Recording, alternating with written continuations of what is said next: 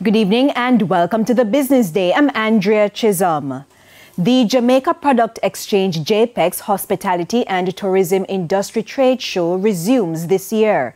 The event is put on by the Jamaica Hotel and Tourist Association JHTA and the Jamaica Tourist Board JTB. Javon Keys reports.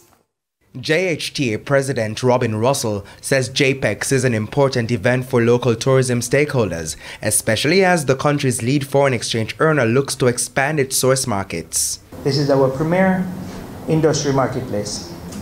This is the platform at which, as Camille mentioned before, and Nicola, that travel trade happens. Our tour operators, travel agents, old and new partners, hotels, attractions do business for the upcoming year and years ahead. Tourism Minister Ed Bartlett says a number of countries will be represented at the event, which will be held at the Montego Bay Convention Center from September 11 to 13. We're bringing 20 countries together. We're bringing 200 delegates, buyers and sellers now from our side. That's another number to add to that. And then we're looking at new markets that are going to come into the mix.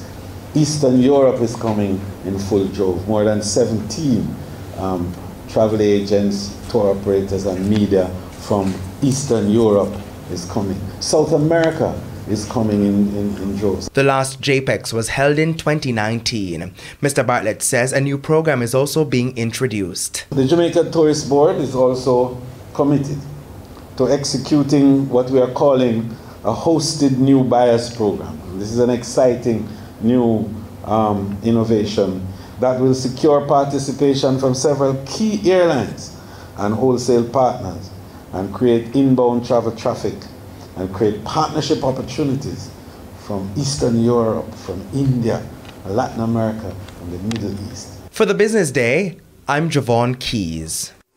Banks and cambios are selling the US dollar for an average $155.33. $114.14 is the going rate for the Canadian dollar. The average cost for the pound is $194.01, while it's costing $167.90 for the euro. And to the stock market now, the JSE index lost 707 points, while the junior market gained 17 points. Among the 37 winners, Pulse Investments, Palace Amusement, Everything Fresh, Mayberry Investments, and Trans-Jamaican Highway US dollar shares.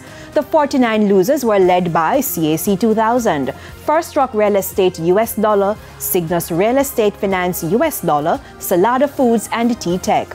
13 stocks ended the session at the same price they opened today. And that's it for the Business Day. I'm Andrea Chisholm. Good evening.